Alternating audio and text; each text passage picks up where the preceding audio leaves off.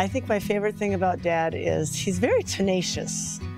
He would always take us to art museums. What little kid wants to go to an art museum? But it gave us all kind of a love for art, even at an early age. I think as he's gotten older, he's gotten a little bit more anxious. And if it's who's going to show up, that's what he's going to worry about. Dad's always said, whoever comes as a caregiver, they have to like art and they got to like cats. Ryan's been here longer than anybody else. Dad loves having someone consistent. Ryan has, always been here on time. He definitely goes above and beyond.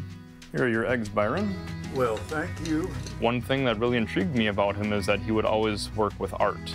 It intrigued me so much because instead of just doing one design on that paper, he was doing 10 designs as if it was like a collage. That really inspired me to go out and buy my own graph paper and my own pencils and see what I can do. I'm always amazed at the different designs that you come up with. With me, I had a stroke when I was 7 weeks old. So I had a blood clot in my brain, which gave me autism, cerebral palsy, and epilepsy. So when I meet clients all the time, I tell them about how I'm going through the same thing with them. And by knowing each other, it helps create that bond. Ryan and I, we understand each other in the way we each think.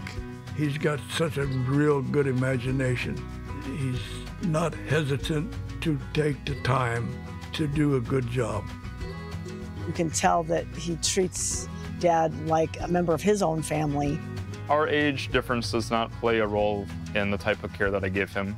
He deserves a quality of life, and I'm happy that I get to show up and grant him that.